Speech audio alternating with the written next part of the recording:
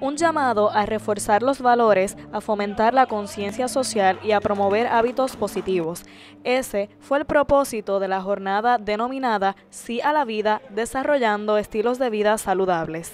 El evento educativo, que incluyó charlas, talleres y hasta una marcha en pro del bienestar, fue organizado por el Decanato de Estudiantes en colaboración con varias entidades del Recinto Universitario de Mayagüez, así como otras agencias y centros educativos. Pues nosotros necesitamos crear una familia colegial que se preocupa por estilos de vida saludables para nuestros estudiantes, para nuestros empleados y para el personal docente también.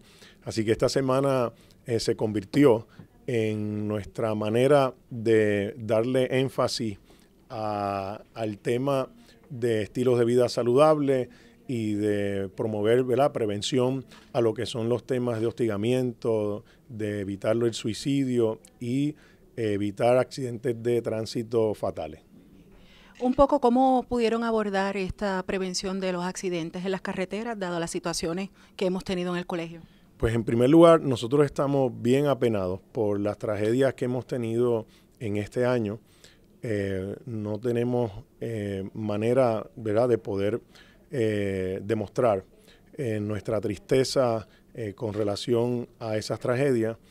Sin embargo, tenemos un deber, y es un deber de nosotros indicarle a los estudiantes de que cuáles son los estilos de vida que nosotros queremos fomentar.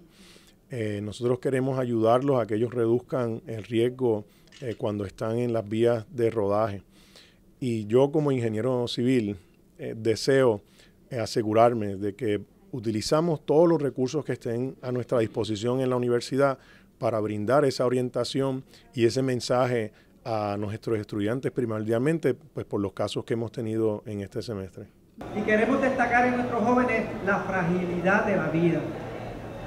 A veces la juventud nos lleva a pensar de que somos inmortales, de que esto le puede pasar a otros, pero no me pasa a mí. Hemos tenido, como dijo Francisco, en este semestre, dos casos muy tristes.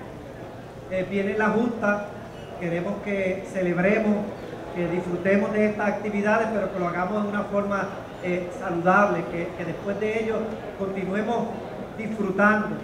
Y ese es el mensaje que queremos llevarle a nuestros jóvenes.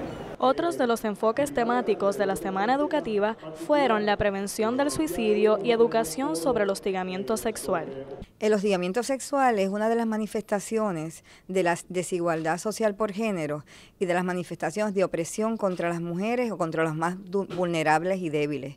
El tema de hostigamiento sexual es un tema que tiene que ver con la vida del estudiantado, de la facultad, del personal no docente. Y es un tema que, aunque hay legislación aprobada desde hace muchos años, no se discute.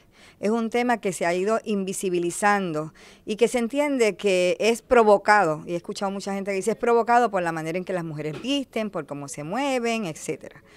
Y también hay casos, y ha habido casos de hostigamiento sexual hacia varones. No quiero decir que la mayoría, verdad, sea de mujeres o solo de mujeres. En gran parte son las mujeres las que viven el hostigamiento sexual, pero hay también hombres que viven situaciones de hostigamiento sexual. ¿Por qué lo viven? Por situaciones de vulnerabilidad, porque no se ha desarrollado un sentido de autoafirmación en la persona y porque se violan los derechos humanos y constitucionales. El marco de la conferencia es traer la importancia del respeto a los derechos humanos y constitucionales y la importancia de como comunidad universitaria respetemos la vida, respetemos la dignidad humana y que nos hagamos conscientes de las situaciones que provocan la desigualdad. Uno de los componentes de esta actividad de Sí a la Vida es la prevención de suicidio. ¿Por qué enfatizar acerca de la importancia de la prevención de este mal? Es correcto.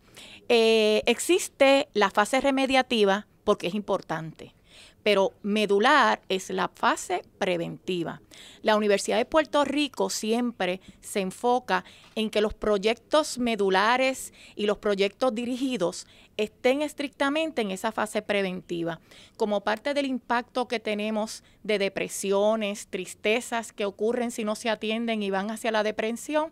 Nuestro decanato de estudiantes, en este caso el doctor Maldonado, intenta establecer, como les dije, como médula, ese proceso preventivo. El personal docente y busca